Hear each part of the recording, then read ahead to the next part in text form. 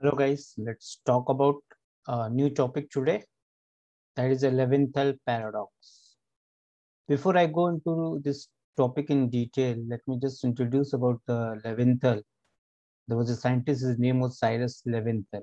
He thought about the various conformation of the protein while folding it can take in.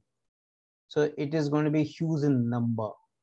So that was a thought process put in by the Levinthal, and the huge number of the conformation that he talk about, how exactly the folding is going to take place in a cell or in the cytoplasm of a cell or any other part in the eukaryotic cell, or it is in the prokaryotic cell. That is the huge task. And gradually the scientists came across and solved those problems. Though Enfinson was another scientist, he proved a vital role in explaining how exactly the protein folding is going to take place. I will not go in the very detail of the protein folding, but I have to talk about the certain basics which is required to explain the Levinthal paradox. Let's go into that and see this video and this lecture till very end. We will come across with the many insights into the protein biochemistry. Let's start with. So this is the Levinthal paradox, today's topic. So first, let's go into the protein folding. So every protein synthesized, once it is going to be in the linear form, and gradually it occupies the 3D structure where it is going to be functional. It could be the primary structure, which is going to be turned into the secondary, tertiary, or if it is more than one unit, is going to be in the quaternary structure. This is how the protein is going to be folded, and every protein that is going to be folded in the very end, it depends upon the what kind of primary structure in the beginning it has. So once the protein is folded completely, it is called as native structure, and this process takes few milliseconds to take place. Now, how exactly the folding depends? I told you, like, the kind of amino acid sequences a protein is going to have, and the kind of amino acid in those sequences it is going to have will define exactly how this primary structure is going to help. There was a scientist, as I told you before in the beginning, uh, Christian Enfesin. He worked on a enzyme. We'll talk about, in the little later on. He spoke about all the protein folding process depends on the primary structure, and it is a thermodynamically driven process. In the end, a structure which is going to be formed will have the minimum energy. That means the minimum entropy as well. So different kind of amino acid which is there in the primary structure, be it the hydrophobic amino acid or the polar amino acid. So it is all very, very important. Roughly, the hydrophobic amino acids are going to be inside, and the polar amino acids are going to be on the surface, which plays a very important role once this protein come across with the water. There are the certain bonds which is present. All these bonds are going to see in the tertiary structure onwards. In the primary structure, there will be just the peptide bond, which is a kind of covalent bond. In the secondary structure, we have just, along with the peptide bond, we have the hydrogen bond, which can fold the protein into the alpha helix and the beta platelet structure. It may also turn into some super secondary structure as well. Whereas in the tertiary onwards, we have all these four bonds which is shown over here. One is a disulfide bond, which is because of the cysteine residue, which is having the sulfhydryl groups, which upon the oxidation will form the disulfide linkage, which is a kind of covalent bond. Then we have the hydrogen bond. Basically, many amino acids is going to be involved in that. Serine and the glutamine shown over here, but there'll be many other amino acids which can take part in the making of the hydrogen bond. Then the salt bridges, which is an anionic bond, which is because of the positive and negative terminus.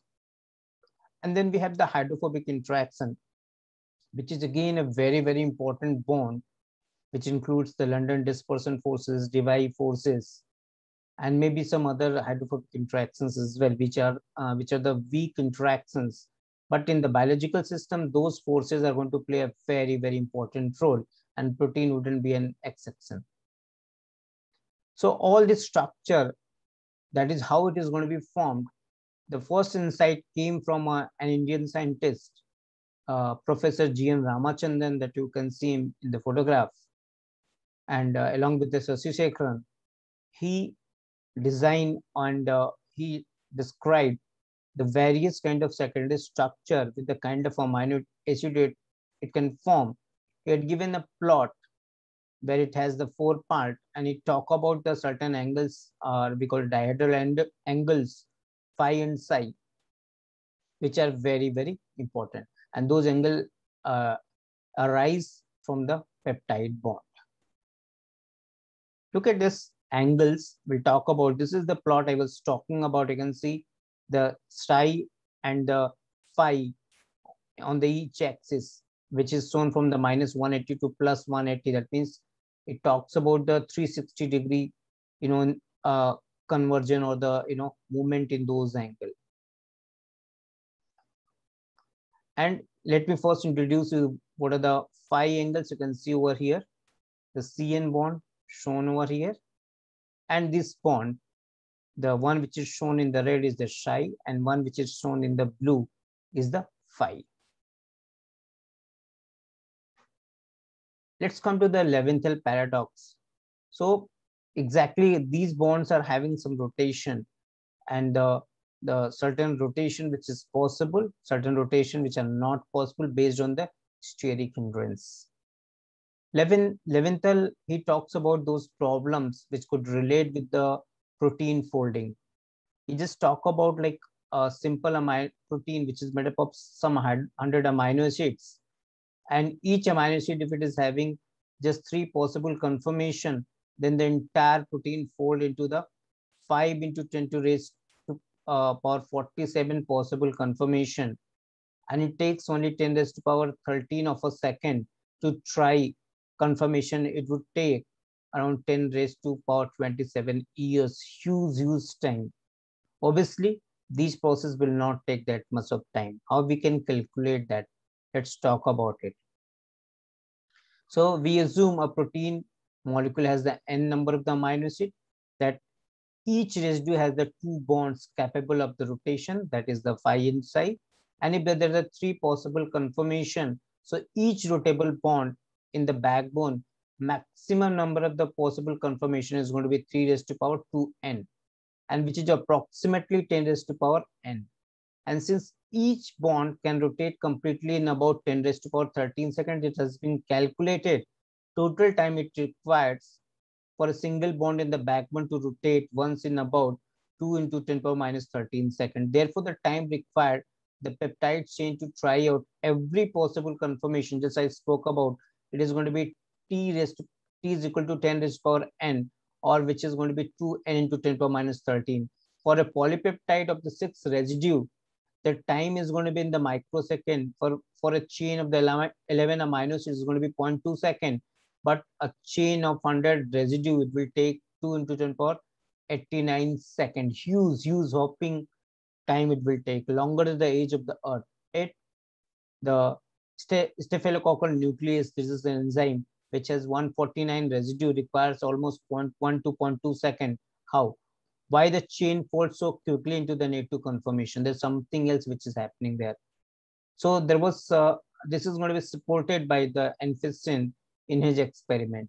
What he did was, he took one enzyme, that is the ribonuclease, I just spoke about, and which is showing the 4 disulfide bond, and those are going to be broken with the help of the 8 molar of the urea and beta mercaptoethanol, which is going to break those disulfide linkages. As a result, you can see in the diagram, this is going to be converted to the random coil, which does not show any kind of activity. Now, this denature reduce ribonuclease. Again, once we do the dialysis, that is, done by the intestine, and remove all those urea and the mercaptoethanol from the solution and provide air to again reform the disulfide linkages. Disulfide linkage formation is an oxidative reaction where the hydrogen is going to be removed. whereas the breaking of those is going to be reduction process. After the renaturation, refolded protein has a native activity despite the fact there are the 105 different ways to renature the protein. That means some motifs are there, some codes are there, which can lead to the formation or the folding of the protein in a particular way, which is the most feasible thermodynamically as well.